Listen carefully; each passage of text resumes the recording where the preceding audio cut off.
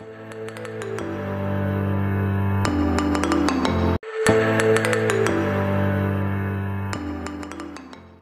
today in class 6 chemistry, we will start with the mixture. That mixture is a substance that contains two or more different substances, that is element, compound or both, mixed together in such a way that no chemical change occurred between them.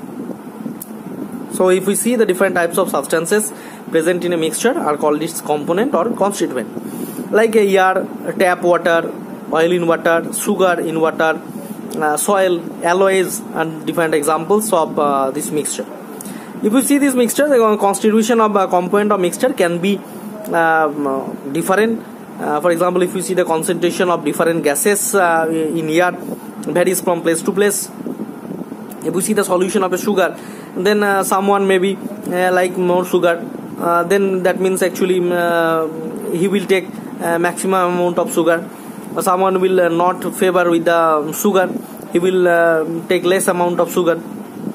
So this actually the prepared by adding different amount of sugar to water. So if we see the characteristics of mixture does not exhibit any characteristic properties of its own. The component of mixture do not lose their properties and thus retain their original properties in the mixture. In a mixture, the components are not present in any fixed ratio or proportion. The component of mixture can be separated easily through the physical method of separation. Mixture are not pure substance and they contain more than one type of component. So if we see that there are also differences between compound and mixture. A compound made of two or more elements made together, mixed together chemically. In a mixture made up of two or more substances that are not mixed together chemically. Compound exhibit new properties, mixture do not exhibit new properties. The ratio of component in a compound is always fixed. In case of ratio of component in mixture is not fixed. Component of compound cannot be separated by physical method. Here actually can be separated by physical method. Compound is a pure substance, whereas mixture is a impure substance. If you see the now move on to the separation of mixture.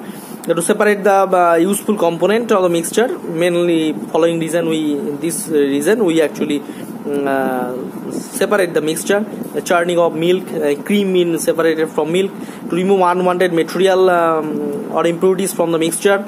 There is husk from rice grain, and also to get desirable pure substances in preparation of tea. Tea leaves are separated from pure tea. So first starts with the separation method, that is a sieving method. Define component of mixture, define chemical physical properties, and selecting the appropriate method of separation should be needed.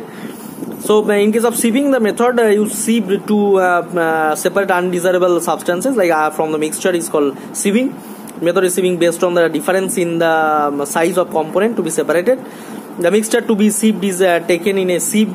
A bowl is kept under the sieve and the sieve is shaken to and fro. The larger component left behind in the sieve, while the smaller component passes through the pores of the sieve and collects in the bowl.